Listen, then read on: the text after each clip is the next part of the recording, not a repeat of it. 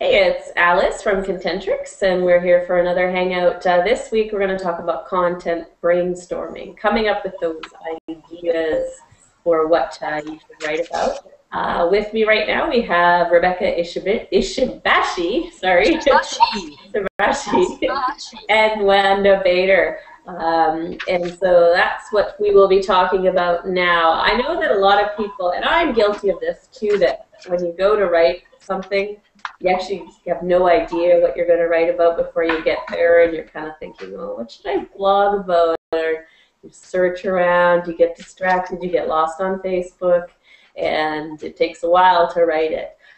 What I always recommend, and I usually do, is keep making your content brainstorming a separate activity from writing. If you go to sit and try to do the topic idea and then write, you're going to take a lot more time.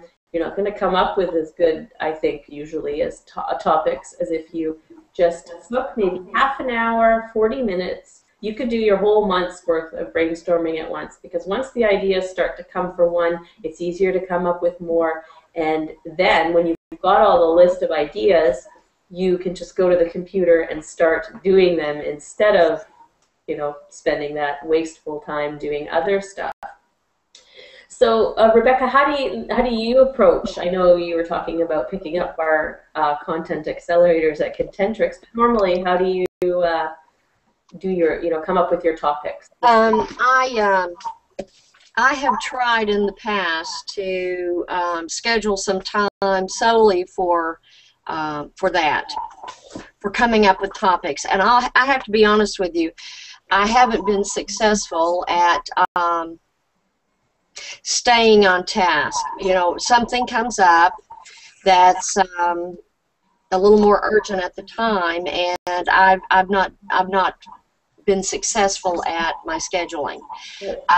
But being that you are the expert in content, I guess I'm going to have to just be very militant about carving out that time on my schedule and staying with it.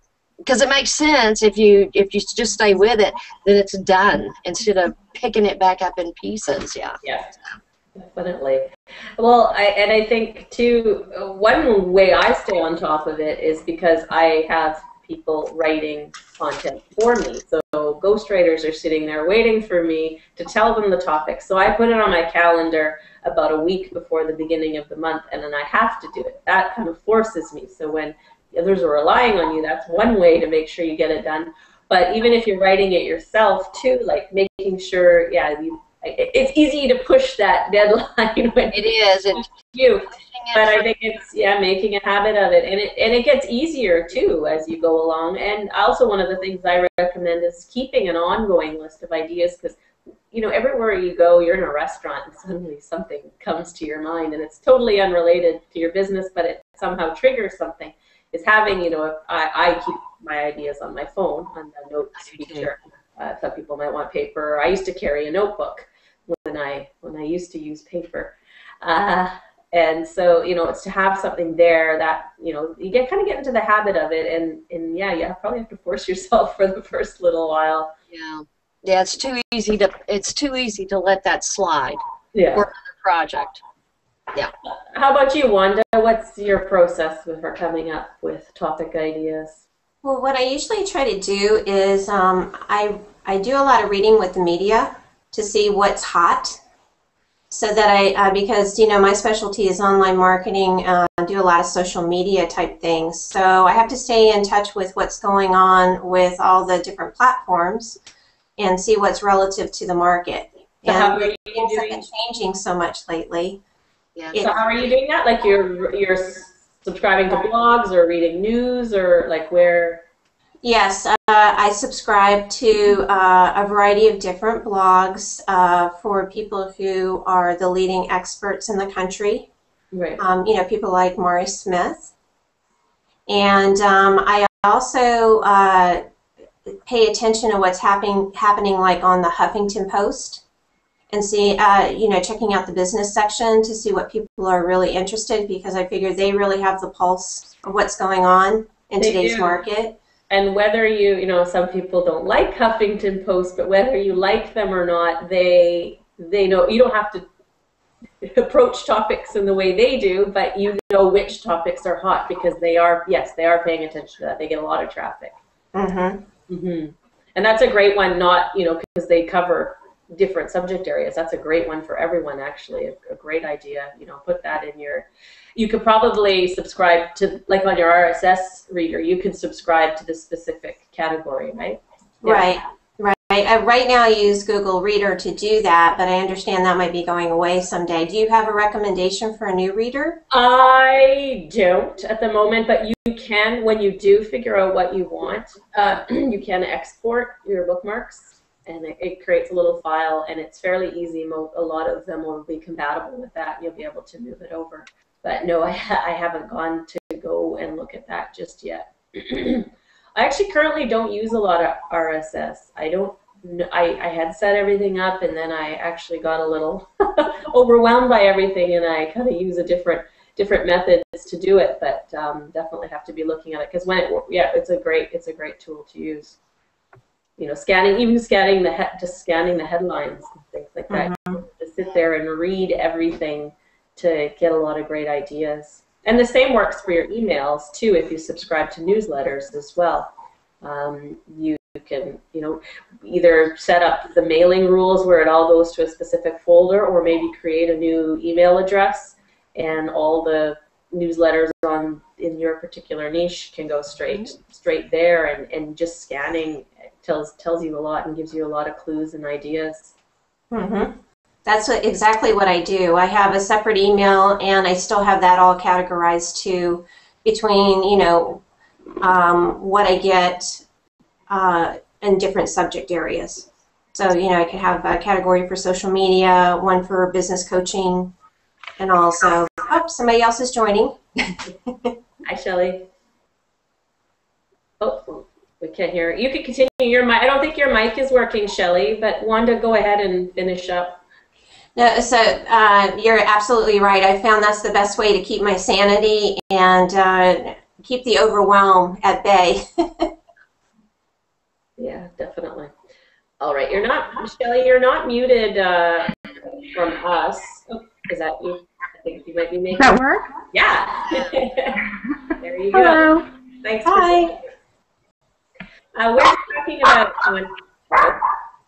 whose is Sorry. that? Oh, that's you. No, that's okay. There's dogs in most of the houses here, and a cat. Cat probably won't make so much noise. We are talking about content brainstorming. We were just sharing a few ideas on how we approach our, you know, coming up with content topics. And you just got here, but maybe we could put you on the spot and see if you know what's your approach. What's, you know, the things you do. Well, I'm fairly new to building my own content, so I actually just sat down one day and kind of wrote down all the things that were pain points for my first year in business. And my first year in business started at D and went to X and then went to H. So, you know, there was a whole bunch of different things that I kind of tried on. I think a little bit high from leaving corporate, you know, Canada, and being able to go explore things that I wanted to. That was that was exciting. Yes. And where are you from? Where? I live in Whitby now. Ah. Yeah. So and what market are you? Are you still kind of, or is it still you're trying to figure that out where you want to be? Well, the clients I've been working with it's been about social media management. So I started with social media, sort of a way to market my own business when I first started, which was training and coaching, because that was the part I still liked about the job I left, and found out that I really loved it. And so I've been learning, and I kept helping other people set theirs up and saying, no, that's not what I do, but I'll help you. And then it finally occurred to me that all the signs were pointing that actually this was what I did, I just wasn't getting paid for it. So this year I've been redoing, my focus and concentrating on that. Apparently, I need to be hit on the head a few times before I get the message. You're not the only one. Wanda works in a similar market, and actually just before you came in, you should go back. I'll send out the link to the recording. She had some good ideas, so maybe go back and review the first few minutes of the recording. Yeah, I watched last week's as well. Yeah. And so I was also, let's think of, and you guys feel free to jump in anytime if I start to go on a on a tangent. Last week we actually gave, we talked about repurposing content. That was brainstorming as well. So that's taking the content you have and either reusing it or changing it or developing new formats and things like that. So that's definitely I'm speaking generally to anybody who's watching this. If you guys haven't seen that one yet, go and watch that as well. That's going to give you a ton of ideas for using the stuff you already have. No need to reinvent the wheel. Our audience needs reinforcement. They need things explained to them in different ways. They also need ways to apply what you're teaching them. So that's why I always say, content, 10 years ago, we mostly thought of content as articles. Then we started the blog posts, then the audio and the video, and everyone's pretty, good with that. We do all those formats. But content is more than just those things as well. Obviously, reports and emails, those are also very common. But things that help your readers do what you're teaching them to do, like spreadsheets, patterns, mobile apps, worksheets, fill in the blanks, checklists, and tons of printables. We talked about that last time. People love printables, flowcharts or facts or FAQs, all kinds of different types of things that can help people do what they need to do. Always try to find a way to make it easier for your audience to digest your content and apply what they learned. And as an idea, the application part, the part that shows them how to do stuff, can always be a good product as well. It doesn't have to be all the the free content. So when we're talking about content today, we're probably skipping between between free stuff and paid stuff. Shelley, I think there might be some noise in the background. Do you mind if I No, I can. If you want to just unmute yourself, I think. Your face keeps popping up, and I hear something too, and it's distracting me. All right, but feel free. Oh, sorry. Anytime, unmute it, or no, it's somebody else. I hear. Oh no, it's not muted. That's fine. There we go. I think maybe you did it at the same time. All right, we're good.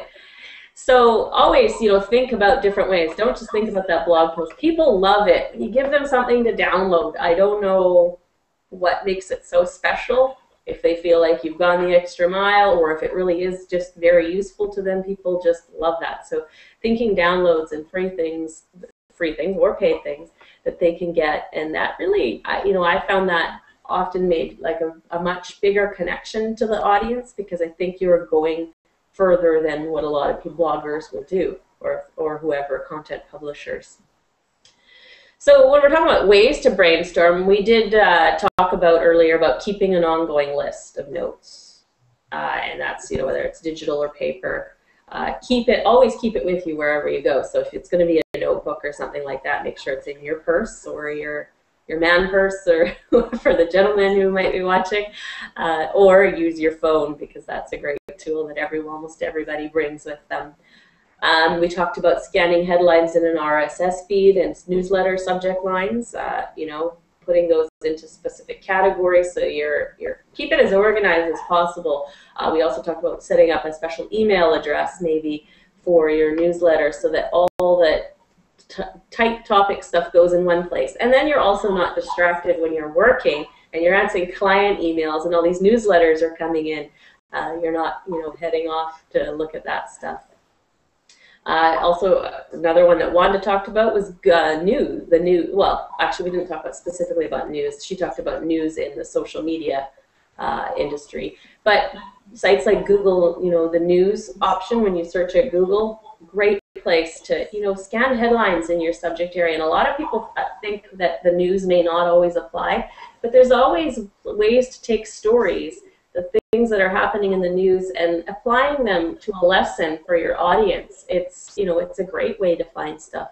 Obviously, you could do it the old-fashioned way as well. Newspapers, magazines, and other printed publications are a wealth of information. And, you know, get in the habit of scanning, too. I think that a lot of times with, we're going to do the brainstorming, we get lost. So if, you know, if you want to read the magazine you've got, then maybe save that reading for another time. But, you know, just, you know, looking and scanning through, or even just going in a store or something. You know, some of the big bookstores, they have tons of magazines on, you know, specific topics. Scanning the headlines and things like that can offer you a bunch of ideas.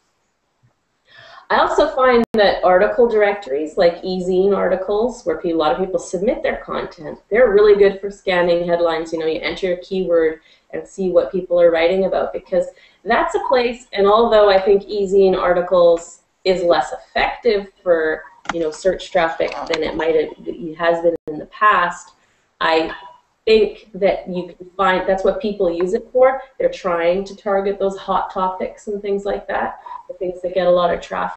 So it's definitely a great place. I think a lot of the content itself is not great quality, but the ideas are there for you. We're not necessarily we're looking for ideas rather than, you know, researching what we're going to write about. Also, PLR, or private label rights content. You guys know that I offer some of that, but when you don't have an idea of what to write, your favorite PLR provider, whoever that is, can, you know, might be out there with something that'll suit your needs. Social media itself, also, you know, Facebook has the graph search, Twitter has hashtags, and then the advanced search function. Actually, you can find, you know, people talking about a variety of topics. Or looking at sites like dig.com and technorati.com, you can also find, that's more content-based as opposed to social-based, but it has a social component. It'll help you identify popular content topics and things like that. Also, you know, Facebook groups or groups and other social media sites also, you know, you can see what people are asking for over and over again and what questions they want to know the answer to. That's the same with message boards. Old school, but still, you know, alive and kicking and out there, and then they're a great source of information. And message boards, actually, and forums are the same thing. I'm just using the different word, but they're even easier to search through usually to find the information. Like Facebook groups, the information on the groups is kind of scattered and new stuff comes up. It's not as well organized as a forum is. So if you know a forum in your niche, you know, definitely you don't have to sit there and post there all day, but, you know, using it as a way to find what people are wanting to know, what questions they're asking. And speaking of questions, there's always sites like Yahoo Answers and other question sites that post, you know, what people want to know, and people are posting the same questions over and over and over again.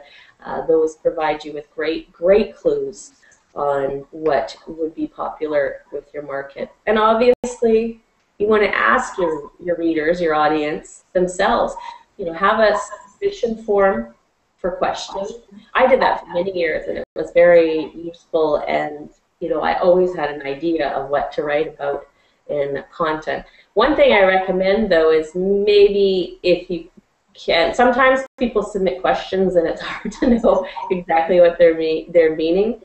And for a while I didn't ask for their names and email addresses because I didn't want them to feel like I was answering them personally, because I can't reply by email. But I made it clear that, you know, we will try to answer your question, but also provide that information in case you need clarification, because sometimes I find a lot of the submissions were very unclear. But once, if you can go from there. Oh. Guard dog on duty.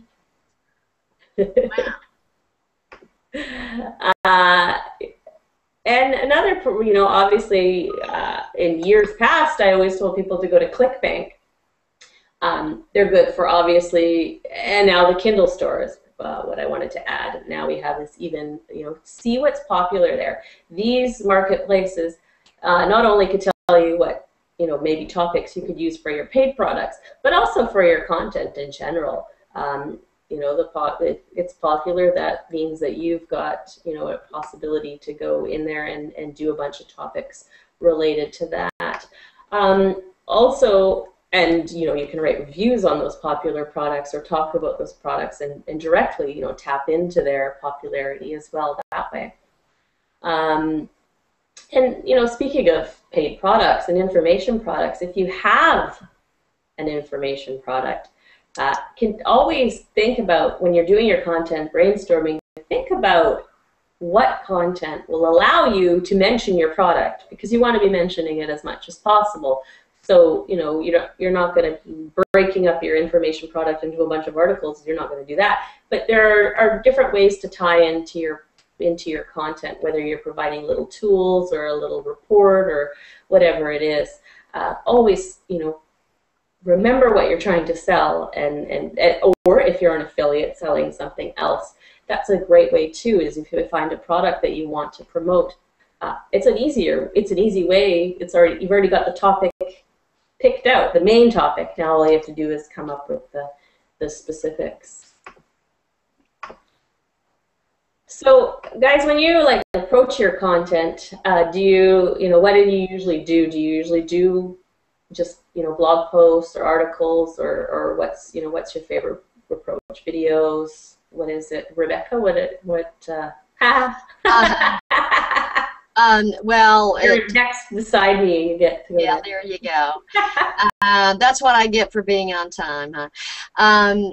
I started primarily with the blog post, but now I'm branching out more to video.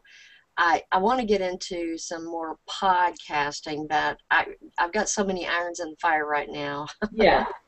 But I'm trying to mix it up a little more than just the blog posts. Blog posts are valuable, can be valuable if the content's good. But there again, a lot of people want to digest the information as quickly as possible. And they're going to be able to do that most of the time with a video a little quicker than sitting there and reading. And I think people get tired of the same type of content. So I'm trying to mix it up a little more. Yeah. Give them something different. Infographics, I think a lot of people, that's why they got into infographics, because it was visual and it was quick, and I do have a question that's a little off topic, but being that we have 2 other social media people on here, I wanted to ask what the consensus was about offering or the freebie offers if you found that the short one-page freebie was more popular than something consisting of several pages, like a white paper. Does anybody have any comments on that?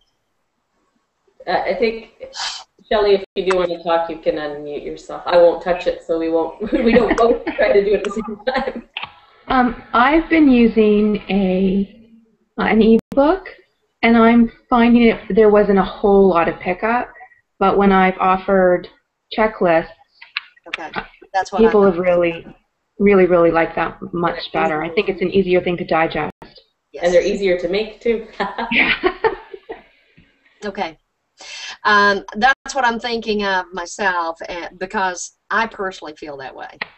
But I'm sorry, what was the other lady's name in the forum? Wanda.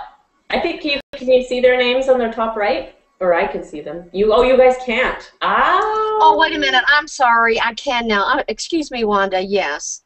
Under group chat. chat. The same thing to be true. A one-page, something quick, like an FAQ or a checklist.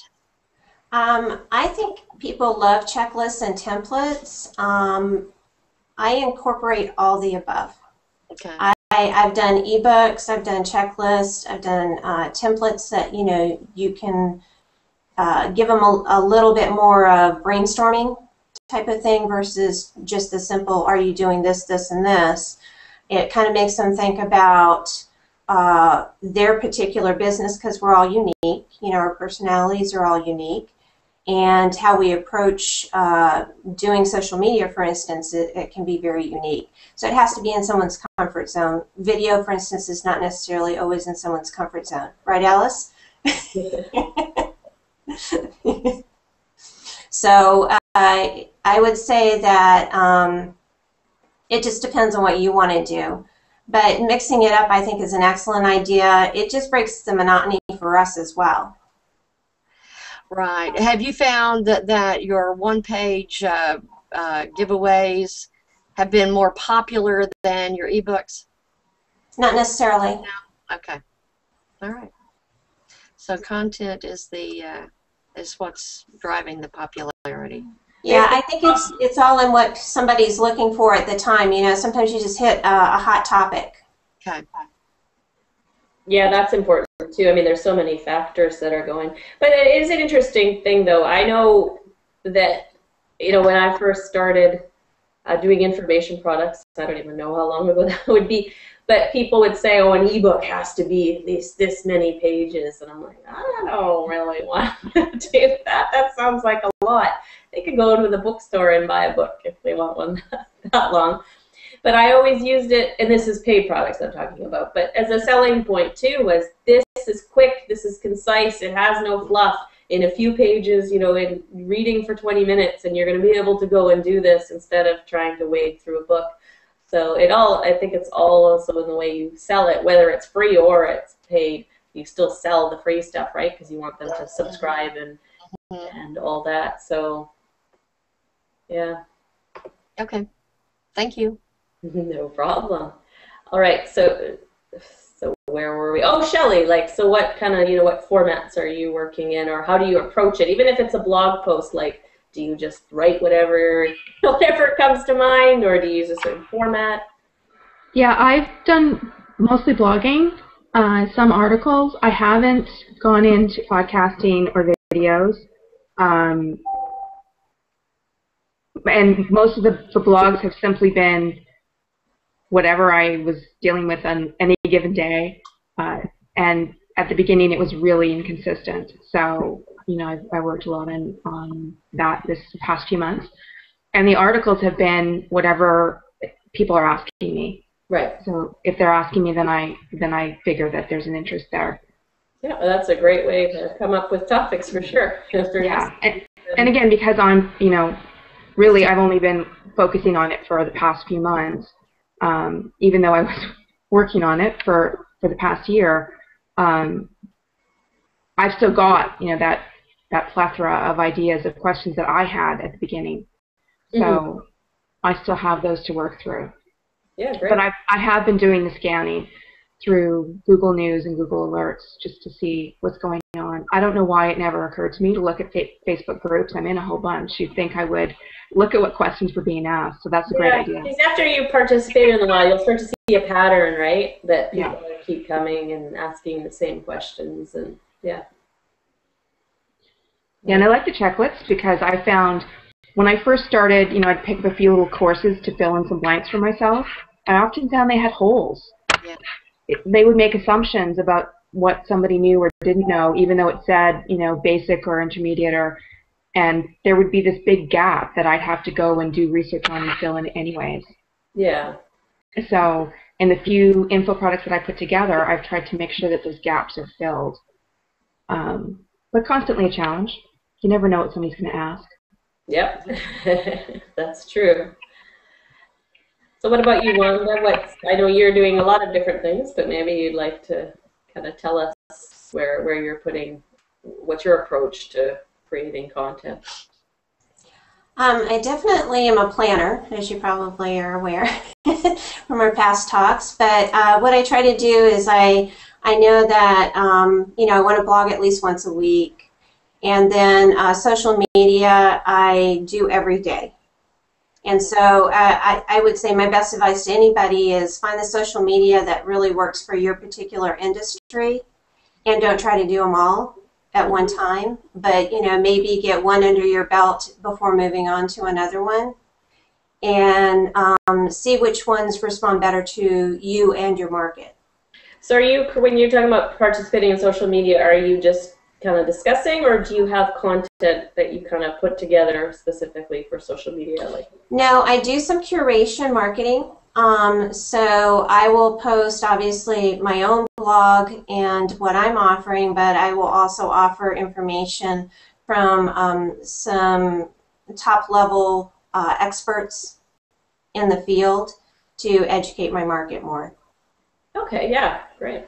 Because I've been doing more too with for the food site. I do more the social media stuff, Facebook in particular, Pinterest as well, but more Facebook. And that I do a little bit of preparation, creating photos or things like that, making sure I have something. So yeah, there is a conscious effort in making content for social media as well.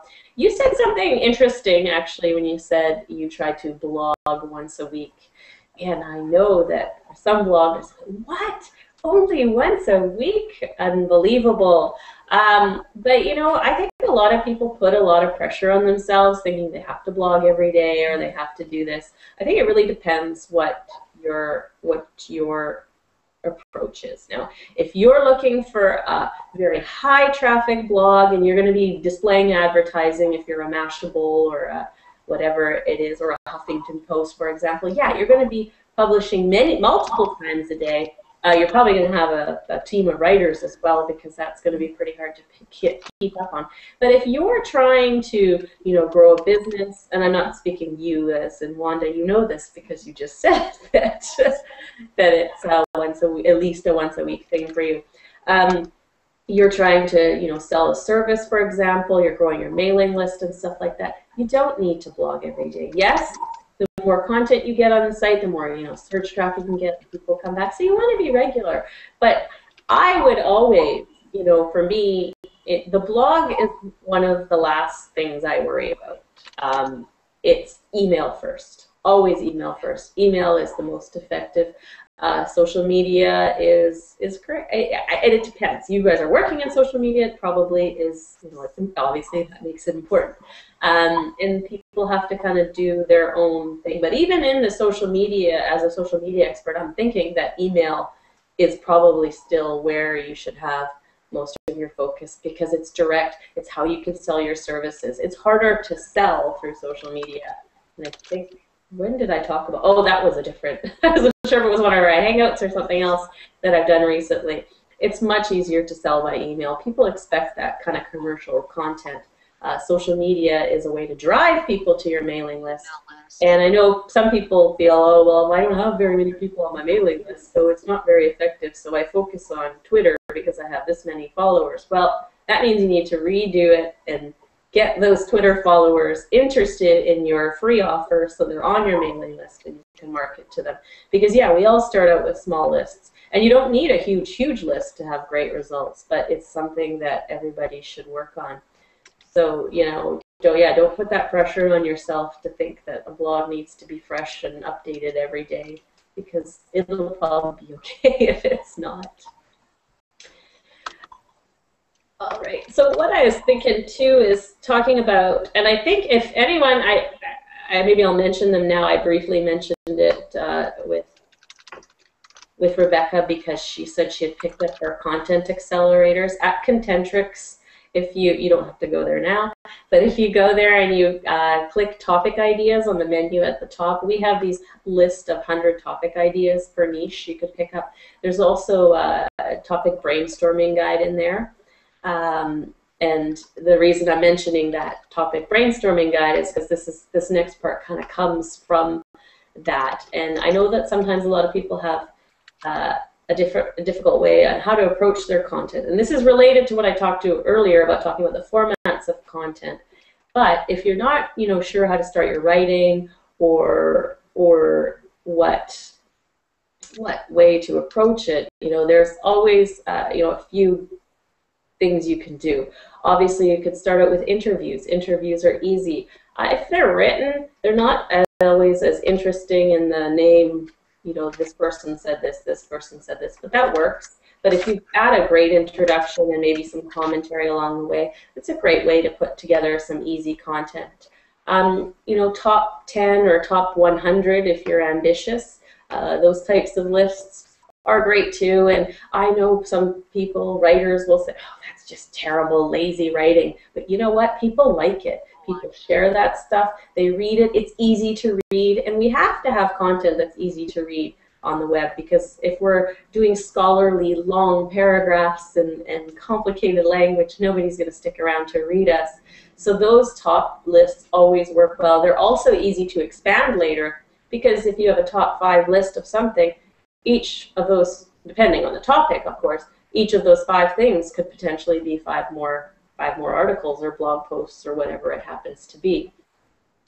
So that's a great way to get started. How-tos and tutorials.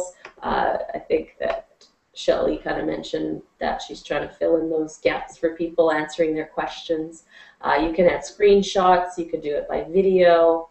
A lot of people like to do their, you know, like if it's something on the computer, screen capture video. I like doing that, but then I find those have to be updated a lot, and I'm not skilled enough with the video editing. But if you're doing screenshots, it's easy to, you know, update the text and swap out whatever you need to, and go back. Oh, I think you might. No, you're not muted. I couldn't hear sorry. you. Yeah, that was the first info product that I did, was a tutorial with screenshots. Mm-hmm. And people liked it because it walked them through, you know, ABC, and it worked out really well. But I did that 6 months ago, and it's already out of date. Out of date. So yeah, that's hard. It's either start from scratch or go fix that, but it's still easier to do than had you done a screen capture. Yeah, absolutely.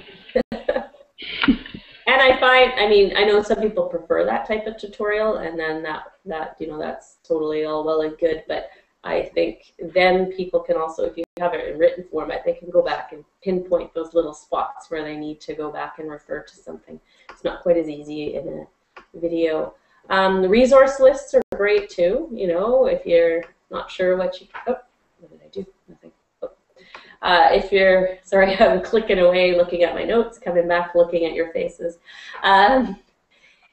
Resource lists, whether it's, you know, a bunch of books, or if it's other specific blog posts on a topic, or you make a weekly reading list or something for your readers, whether it's to read articles, watch some videos, whatever it happens to be.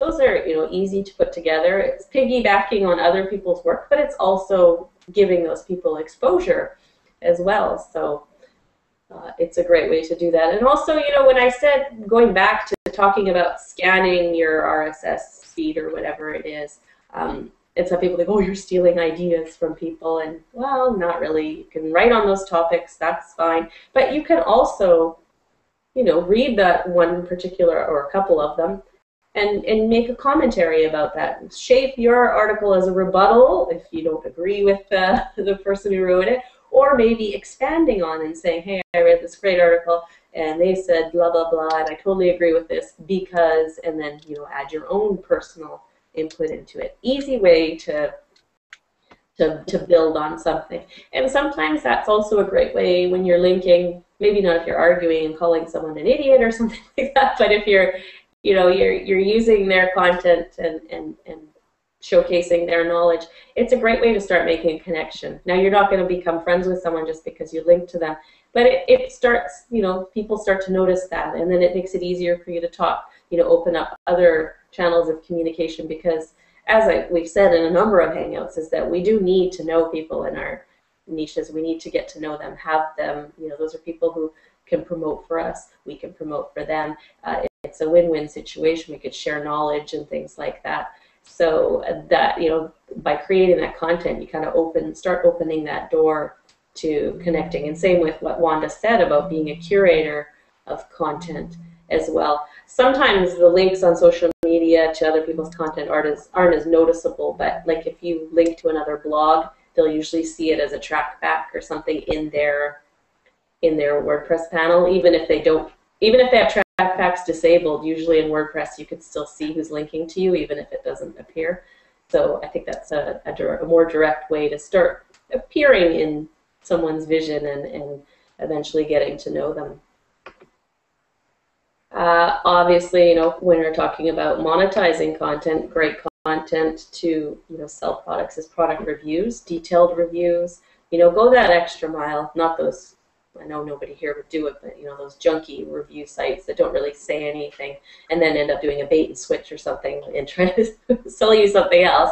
But good quality reviews that take, I know that, does anybody here know Tiffany Dow? No? It's her last name is D-O-W, Tiffany Dow. She does a lot of really in-depth reviews. I don't think I would do them as detailed as she does, but if she's reviewing an information product, she might do it over the course of a month and reviews chapter by chapter, and her readers really seem to enjoy it. But it's something, not saying that that's what you need to do or anybody else needs to do, but it's something that makes hers a little unique and gets, it captures her audience, and that's what they look for. So, finding that what you can bring to the table for your readers when it comes to reviews. So she's talking about products all the time, but she's doing it in a helpful way, making it easy to sell it. Product comparisons are also good. I mean, for Wanda, who not only does social media stuff, but you help like with setting up newsletters and things like that, like comparing autoresponder services. That's an overwhelming choice for people to decide what they should use. So, those types of comparisons are good, and they're readily searched for as well. So it can be good search engine content. And sometimes we should just have fun, right? Make people laugh. Make just do something a little wacky or different, or to make them think, and more on the emotional side, or make them cry. So sometimes it's good to make your audience cry when it brings up good emotions that make them think about things. So whether it's you finding something else that you want to share or creating your own thing. It's definitely something that can connect you to your audience a whole lot better. One thing also I think we haven't really talked about is user-generated content. Getting your audience to make your content. You can do this by, I used to do this a lot actually on one of our blogs, and it worked quite well, is the post would be a question. And then I'd email the list and make them answer it. So it helps if it's controversial or something that people really have a strong opinion about. But there you go, like, you get 30 comments or something like that, and you've got a piece of content there that people can go through. And they're discussing with each other, they're interacting, and it's a great way to make content by just reversing it. We talked about saying people submit questions to you. Turn the tables on them. You could also take, guest submissions. We all know about guest blogging, obviously, but not all of our audience is going to want to blog, or are they knowledgeable on a topic. But we can have them submit things like photos, whatever. It depends on your topic and things like that. But just have them submit things, or stories, or just little snippets of things that you could share with your audience that they would appreciate. But again, you're not making the content; they're submitting it to you. So just a few ideas. I don't know if that's generating some thoughts for you guys here. Or I actually do that with one of my curation sites. It's on Yorkies, which I have. And we have a Facebook group, and I invited people to submit their photos to be put on and tell us a little bit about them. And people loved having their dogs highlighted on any given day, and those are the posts that people respond to the most, right? Because they're, someone's sharing their baby. They're part of it, and it definitely creates that connection with the person who's allowed to share, and then everybody else. Also, it feels more like a community. Yeah. So you have one Yorkie? I have 2 Yorkies. And Wanda has a Schnauzer, and I have a Schnorkie, a Schnauzer Yorkie cross. Actually, I've never seen that particular cross, but... Oh, so cute. And they look very different, actually. I noticed ours is really cute. Well, you'll have to share the picture. Yes. with the One community. day. But they have certain places in the house, like they don't like to go in bathrooms, they don't like to go in this room. Sorry, someone must be passing the house. Yes, of course.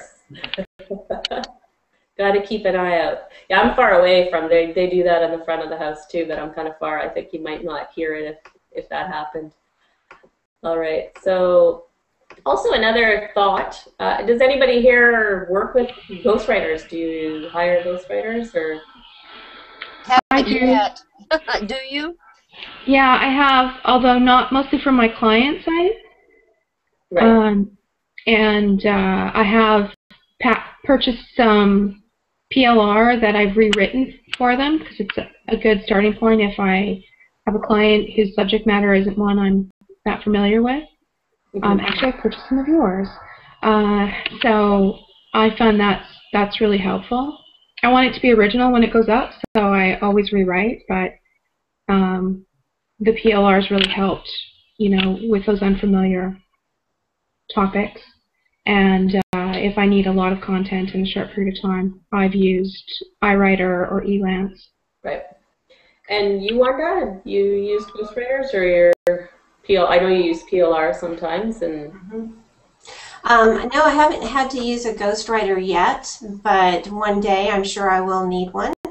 And I know where to go. Well, we do have the service at allcustomcontent.com, and there's lots of other great providers out there. One thing we do, and I mentioned it, and I'm sure other ghostwriters do it as well, is doing just that content, the brainstorming as well. We have kind of a monthly, you can just hire us to do your topic brainstorming if you want, but also in our monthly service, we include that, like we include a certain number of pages. So whether somebody wants reports or articles, whatever they want, they choose what they want, and they have the certain amount of number that they want, whether it's 10, 20, some do 50, whatever it is. But instead of them having to come up with the topics, we include that as well as part of the research. You don't have to worry about it. But some people like us just to do it completely for them. Some like to provide a little bit of guidance, like they'll say, like, well, you pick, but I would definitely like this and this included, so that they might do some of it when they want to cover something specific. But there's different ways to get that research done for you. Also, if you don't want to do it, I think it's always best to have your finger on it somehow, because you know what products you want to promote. You could share that with your ghostwriter as well and say, hey, I'm going to be promoting this information product or this physical product, whatever it is, and either give them access to see it, or maybe it's a table of contents or something like that where they can come up with topics related to that. Because I don't think you want to just do it, go ahead and figure it out for me completely, because without the guidance, you're not making sure that content's building your business. If you're a high volume publisher who displays advertising like the Mashable or the Huffington Post that we mentioned, then it might not matter so much, because all you want is that popular content going out, and you're not so worried about selling products. You just want traffic, and you want to work with your advertisers. All right, let's see if I had anything else that I don't want to miss. I think we kind of covered the things I was thinking about. Are any final thoughts? Actually, we're heading up to 10:30 Pacific Standard Time anyway, so I'll have to run and get my daughter from preschool. But any thoughts, or what you're going to go do next? Alice, I have a question. How much can somebody expect to pay for a ghostwriter, since I haven't gone down that road yet? It's like, how does it usually work pricing-wise? Is it based on an hourly rate or a per job? I think that it's I'm sure there are some who charge an hourly rate, but I don't know how how much you're going to pay for that. But I think it's pretty standard to have a per page kind of rate. Some might do per word, but I think people don't think in words, they think in pages, so it's easier for the client to understand a per page rate. And I think it can vary. Ours are up to $30 per page if you're just doing a one-time job.